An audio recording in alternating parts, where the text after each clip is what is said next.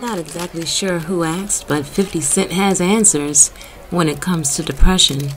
50 Cent calls depression a luxury. Where I'm from, you can't afford to be depressed.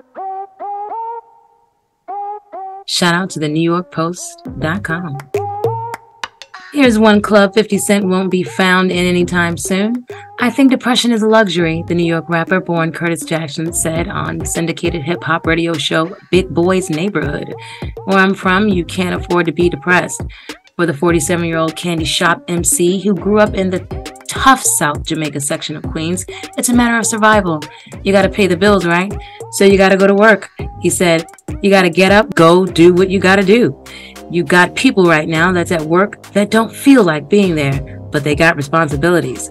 Indeed, taking mental health breaks for depression is unfathomable for 50, who once opined that sunny days wouldn't be special if it wasn't for rain.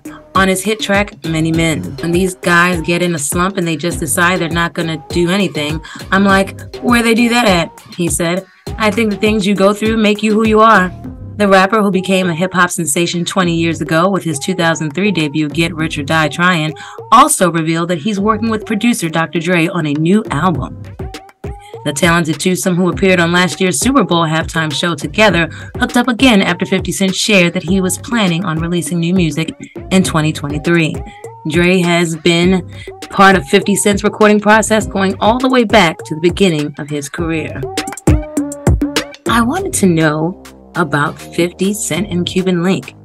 As you know, my last video reported their breakup. However, I thought I saw something on Instagram that may have alluded to her being at his birthday party. Not sure. So I wanted to see what the friends over at Lipstick Alley had to say. Though I wasn't able to find anything new, all the same things, it is now speculated that he broke up with her due to her possibly dating the game in the past. That's not what those posts indicated to me.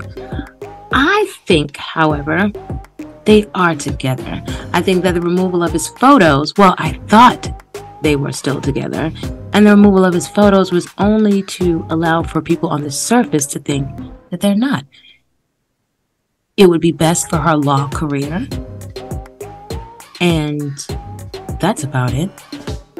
But now, looking at him pouring that drink by himself and being by himself, it seems a little more set in stone.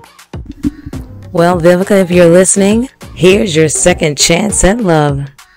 And as for us here over at the CDW, you're literally up next. In other news,